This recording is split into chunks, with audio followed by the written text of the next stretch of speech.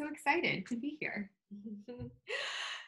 Hi, Lauren. I am so excited for you to be here. I'm really, really excited for us to have this conversation. I'm really thrilled too. When we were just emailing back and forth, I got really excited because I feel like the work you do around mindset and changing is similar in a way to the work I do with social media. And that it's just kind of a shift that you make. Yeah. Which makes it sound so easy, by the way. It's not. It's not. And then why we need, I need your services so badly because I just don't I know I have to do social media and sometimes I like doing it, but the most of the time I actually don't love doing it. Yeah. And that's the big not so big secret that I kind of came out to the world and was like, well, I don't like social media and I'm a social media manager. And I've been in business for almost 8 years now, for 7+ years. And I love providing value for my clients. I love it so much. But when it comes to turning the social media lens on myself, I get all sorts of icky feelings. So you get it. You get our pain. Yeah. I actually, so because I'm launching this course, I was like, okay, literally everyone looks at my social media and they're like, you're a social media manager? And I'm like, yeah. And people do really well. I'm really good at it. But it's sad. Go ahead. Go look at Instagram at lauren.lit. It's not good. It's not good, guys. But I challenged myself in August to do what I'm teaching people in the course, to do it for myself, because I do have all that stuff. And it was really funny because all of these things came up for me, all of this angst and overwhelm. And then, Instagram came out with Reels and I was like, I just don't even know how to do that. And that seems really overwhelming. And I'm frustrated and I'm paralyzed. And so I'm going to just share the numbers because data, not drama, right? Yeah. I did 4 posts on my Facebook page. I ended up, I think, doing 6 posts, 3 pre-planned posts on my Instagram page, and then 3 that were kind of in the moment. I did 1 Facebook Live. I did 3 IG Lives because I was on a 5-week RV trip and I was just in really beautiful places. Which I'm going to talk to you about. Yes. And then I did, I spent 1 hour pre-planning content for Twitter. That's it. That's all I did. And so I was feeling really like I'd let people down because I'd kind of opened up here's my process and here's what I'm doing and here's the daily fit and all the things. And then I looked at the numbers and I actually signed 3 new clients last month. Wow. Yeah. What was the other thing? Oh, I added my newsletter list grew by 24%, which, it's a small newsletter list, but that's big. If I were to add 12 new people every month, that's something. And I had my highest converting Instagram post ever, which was 5 people who clicked on the link and signed up for my webinar. That's success. That is total success. I mean, so do you attribute it to actual consistency? What is some of the secrets? Yeah. So here's the thing. I know social media inside and out. So I know the rules and I know when I can break them. And so that's what I want to empower people with is if you understand how to play the game. I look at each social media platform like a game. Facebook is different than Instagram, is different than Twitter, is way different than LinkedIn, different than Pinterest, all the things, right? But if you know the rules, you know what you can do, what feels good to you, and what you can be like, I'm overwhelmed and I don't want to do that today. I'm not going to post an Instagram story 3 times a day at the peak times, with the right stickers and figure out a reel and do all the things. That's fine. But consistency, there's a saying in social media, content is king, but consistency is queen. And when you have the 2 together, that's the perfect marriage. And, your content is not going to be great when you start out, but that's okay. We all start somewhere. It will get better. If you just commit to doing 1 post a week on anything, if you're like, Twitter is it, just going to tweet once a day or once a week, you know, like you will get better at it, but the consistency is what's going to drive it. And also the other part of the key is really, and this is the part that I think really helps when you're sitting there and you're like, oh, I just feel gross posting on social media. It's changing it to, it's not about you. It's about who are you there to help. And so if you can really clarify your audience, that's the thing that makes it really easy to share. So a lot of my clients have said this to me, right? Like they're all creative types, and you know, Right. whether they're writers or actors or musicians or TV producers or writers, right? They say to me, well, why can't my work speak for itself? Like, why do I need to be on social media to kind of like tell people what I'm doing or how I'm doing things? Like, they see some of their colleagues actually having great results, like getting booked for speaking events or doing other things and having, or selling more books or whatever, right? Because of it. However, they just feel like, I just want my work to speak for itself. So what do you say to somebody who thinks like that? I feel you. And here's the thing is, do you have to be on social media? No. But if you are not on social media, you are making the choice to turn down free advertising, which I think is very silly.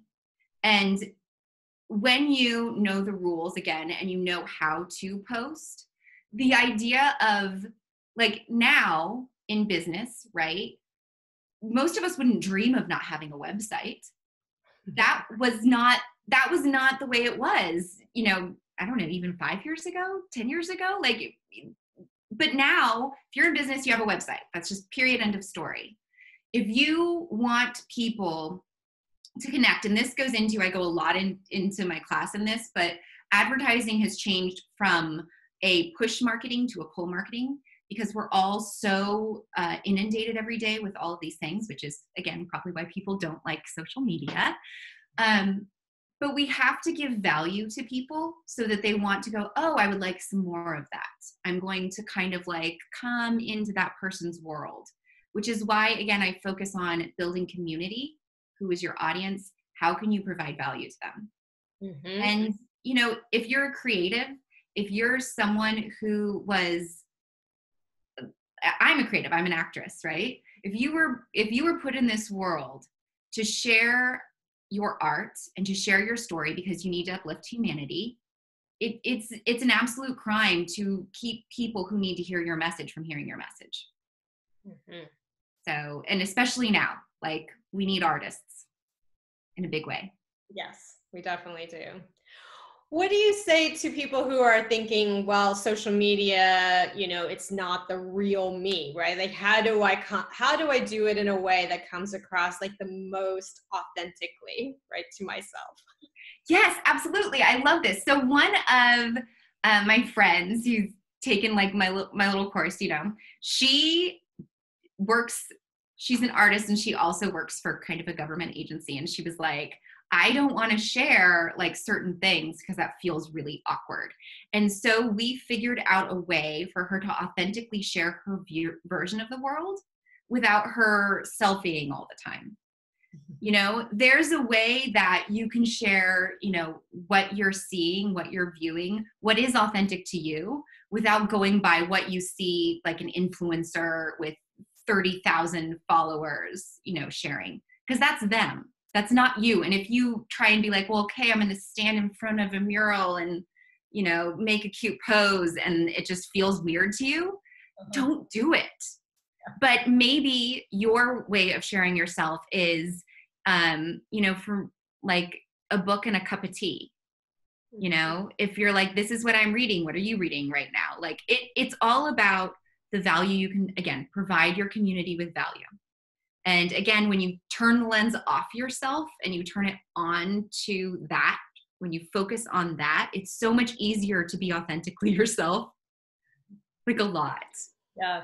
So and what about for like those of us who didn't really grow up with social media, you know, like Gen Zers are very much like private. Like, I don't think anybody cares if, you know, I'm reading a book and like having tea, right? What are your thoughts on that? How do you respond to somebody who's thinking that? Well, I mean, nobody does care. So let's relieve the pressure, okay? Nobody gives a poop.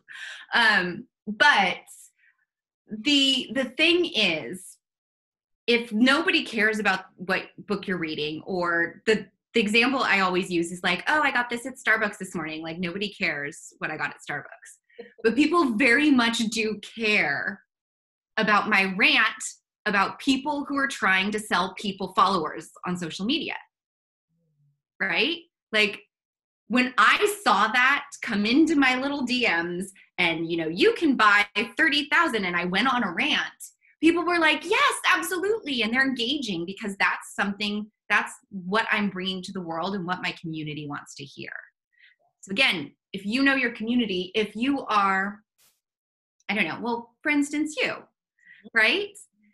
People may not care that you're reading a book of poetry and it's beautiful to you in the morning, but they may care that, you know, you've added a new amazing spreadsheet that's super cool and it's going to make their money matters easier. You know, like, it's, what is it that is content that is going to help and benefit the people that you're here to help and benefit? Mm-hmm. And I love the title of your program, How to Social Happy, because like for most of us, it doesn't feel like it's a happy thing to do, right? It's like, okay, happiness is over there, right? Happiness is me doing X. I don't know anybody who's like, happiness is me being on social media and doing just all day on social media, all IG live all the time.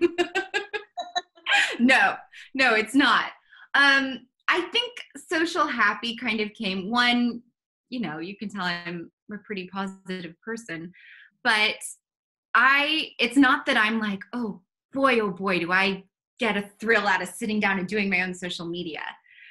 But the happiness I get out of helping people, the happiness that I feel when my clients share things like, one of my clients that I haven't had that long, but for several years, his sales last month were up 38%.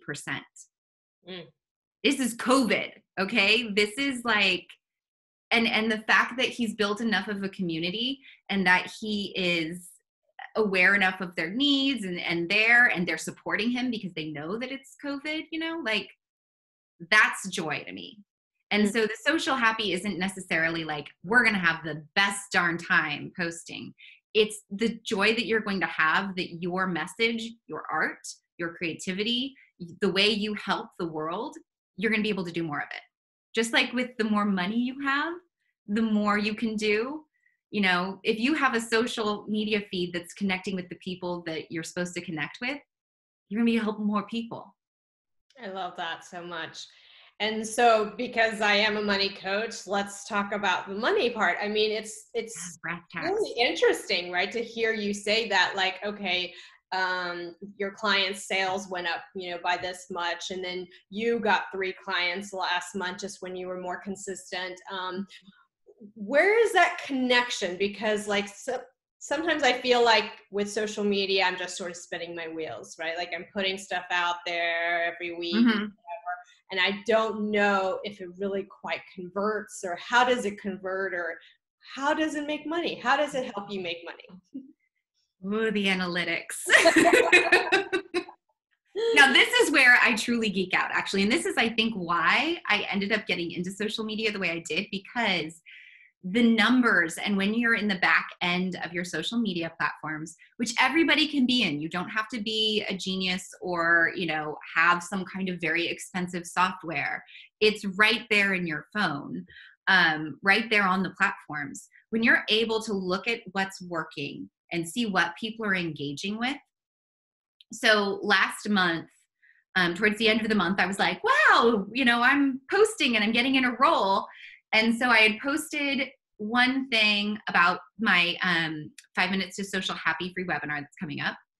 And then I posted another one, which was like this message that was like, this is on the RV trip, side note, the second night we were out, we were sitting there and social distancing. There was another couple staying in the same campground. And so we were like just chatting, watching the sunset, watching the stars come out. It was really great. And the wife, they were probably like in their 60s or maybe 70s. They weren't super old at all. But she told me, she said, she turns to me and she goes, "It's called living wide." And I was like, you know what? And so she explained to me that it's about making the most of our days and living in a way that is doing all the things we want. You know, my husband and I have always wanted to RV. We've always wanted to travel. We've always wanted to have our own businesses and dogs and, you know, do all these things. Anyway, I created this very long post about that moment that meant a lot to me. And it got like such low engagement. And when I looked at the numbers in the back end, it got low engagement. It got low, you know, not only was it low engagement, it didn't even show up in certain people's feeds. And I was like, well, why would that be? And then I was like, oh yeah, the people I'm talking to don't like social media. They don't want to sit here and read a long post. The post that did the best, that got the most click-throughs, it was short, it was to the point, it told them what they wanted, and then they were out. Analytics, back end, figuring out what actually works for you. And also, you know, when you know the rules of the game, again, you're going to know the things that your audience wants to see and doesn't want to see. That was a very long rambling, and I hope I got to the point. You did. You definitely did. I mean, well, can it take only 5 minutes? I mean, you're about to, you know, do this class, you know, this master class on, you know, 5 minutes to social happy.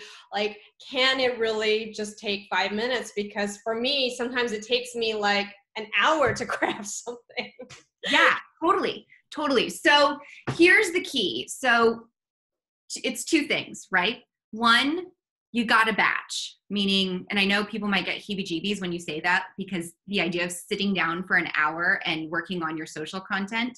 But if you don't sit down, like I said, I spent 1 hour creating content for a whole month of Twitter posts, right?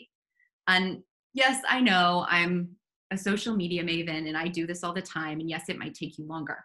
But so I sit down, I block out, you know, my little 2 hours and I create the content. Done. I'm done creating content. Now it's about that 5 minutes a day. And that's 5 minutes a day for each platform, right?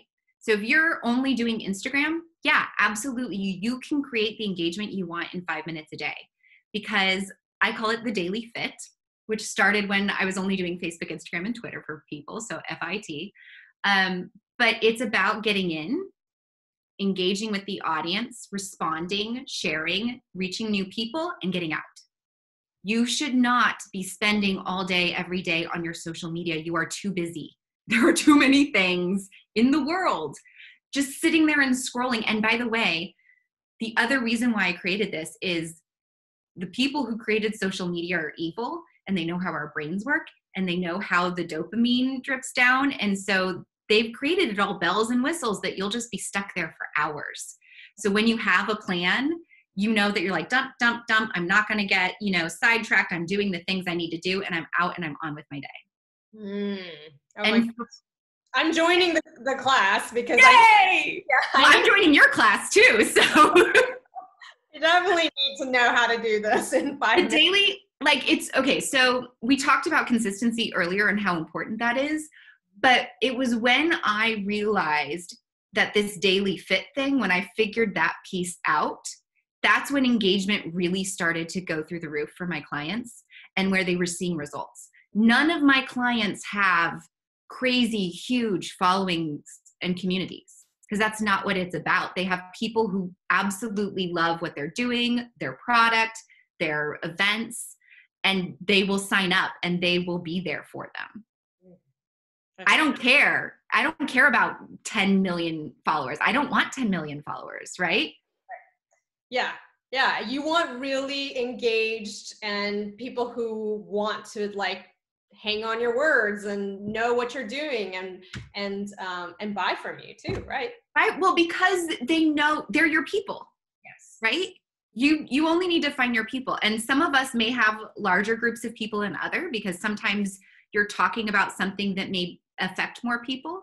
You know, I'm talking about people who don't like social media, who are running businesses, which I think is more of us than, you know, we care to admit. But it's about really figuring out, again, who are you here to help? Yeah. So good. All right. So now I want to hear all about this road trip. Oh, but before we do that, how do people find your class? Your webinar's coming up. When is it? Yeah, all of that. Yeah, I'm offering 3 webinars, September 8th, 10th, and 12th. They're at September 8th, 10 a.m., September 12th, 6 p.m. Eastern. These are all Eastern times, by the way. September 12th, 3 p.m. Eastern, so you got some variety. And I'll provide you with the link. It's Build a Big Community.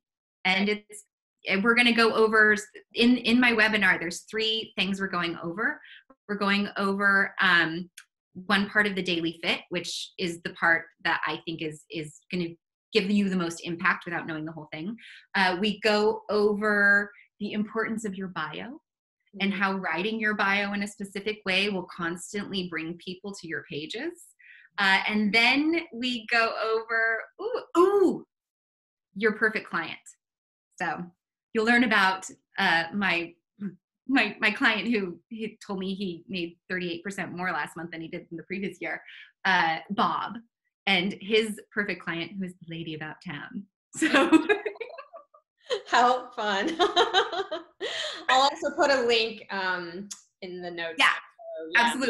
absolutely. Yeah, so I'll share that with you. But yes, so my 5-week RV adventure. Yeah. So, okay. So first of all, you said why, because you and your husband have always wanted to do this, right? Where did you guys go? What happened? I feel like there was a lot of like adventures. There was a lot of, we learned so much. Okay. So we like set off on this trip, and the idea of it is that we are going to travel. We live in Atlanta, Georgia first. Okay. So August is like the most miserable time ever to be in Georgia. And we are not originally from here. I'm, a California girl born and raised, and he has adopted California as his home state. So we knew we wanted to travel across to get to where it is no longer miserable. And then we were going to travel up the coast, and we were going to meet with my parents who live in Sacramento. And then we were going to travel together for 5 days and then stay in Oregon together for a while. And then we were going to go up to Seattle, and then we were going to travel back down through the Grand Tetons and eventually make it home. Lovely plan. Such a lovely plan. The reality of it was, we made the decision that we wanted to put solar into our brand new travel trailer, which is a great travel trailer, by the way, if anyone's looking. The Rockwood Mini Light 2104S is what we went for. And so we put 4 solar panels on the top, and totally we got these lithium batteries. We tricked this puppy out because we both knew that there were going to be days where we would both need to be working and we would need to have power. And we didn't want to have to run a generator all the time because we were going to be in these beautiful remote locations. So we hired a company. Hey, this is why you need social media, because when you Google someone and you read reviews, you should trust those reviews, okay? We hired this company because they were only people who we could find in Georgia to do solar, because it's just not a thing that people do here. And it didn't work. So we're across the country and the solar's not working. And also because of bad luck, we ended up with a generator that was a lemon. So we had literally no power. Okay. We were, nights within 80% humidity with no air conditioning. We got stuck in Arizona. We almost killed the cat, because, by the way, we brought the cat and both dogs. We almost killed the cat because their AC wouldn't work. And I go back there and he's just like panting and freaking out. And we're in Arizona. It was 106 degrees. Oh. So we had to scrap most of the trip. We went straight to my parents because they were able to get us in with their RV people. And so $3,000 later, they let us know that the solar hadn't been connected properly, and there were fire danger, and it was like a mess. We spent 2 weeks at my parents' house. Oh my gosh. When you were supposed to be like on this beautiful, glorious trek. No, I love my parents. I do. I love my parents. They're delightful. You know, we ended up in this lovely rhythm that was like, you know, I would get up and walk the dogs, and then we would all go do work for the day. Well, they're retired, but you know, we would work, and then 5:00 we would meet up for cocktail hour by the pool, and we would just like have a cocktail and talk for a couple hours, and we'd do dinner and play games and go to bed. Like, great. Not the trip we were thinking we were going to have. It was the trip we got. So we were able to salvage some of the back portion. We spent 3 days at the base of Crater Lake in Oregon. No one for miles. And I ended up having internet there, which was great. So I was able to work from there for a couple days. Crater Lake is awesome. My husband does these huge nature prints. So he got this fantastic sunset of, you know, Crater Lake, and the lake just turns purple, and it was awesome. And then we went we went further up into Oregon, met up with some friends, and then went out, all social distancing, by the way. I even made my parents wear masks in their own home when we were there, before we knew everyone was safe. Yeah. But yeah, then we went, where else did we go? We went to the Grand Tetons. We were there for a couple days at the end. So when it started to work, it felt good, but there was definitely a huge portion in the center when the cat wasn't traveling well and covered in poop. Oh, and I got food poisoning because the air conditioner, you know, the batteries weren't working. So the fridge didn't work one day, and then I was drinking cream in my coffee, and I just like threw up everywhere. Oh my God. It was not ideal. No. I hope that was part of some of your social media stories. I mean, I feel like I think I have some kind of one-woman show happening right now. Like, it was so bad. And we knew we were going to hit challenges because everyone who tries to RV is like, look, things are going to go wrong. So just go slow and take your time and be prepared that things are going to go wrong. But everyone we know who does RVing, who does the lifestyle, everyone was like, we haven't heard of anyone have all of those things go wrong at once. Like, it was such a shit show. Shit. I mean, the cat had shit on. Yes. It was a literal shit show. So, oh my God. But, you know, we're back. We're alive. Well, on the day before the last day, one of the solar panels flew off because, again, we hired people we shouldn't have to do the panels. So we limped home, but we're home. We're safe. Our RV, who we've called Mrs. Potts because she looks like a teapot, she has a little Band-Aid on her right now, but we're gonna be fine. Yes. Oh my gosh, what an adventure though, and thank you for sharing that. You're welcome. I would love to be like, oh, it's so magical, and you know, we woke up and there were birds tweeting, and it was like a little bit of that, but it was a lot of and here's the great thing, my husband and I are still talking to each other. So that's a big win right there. Yeah.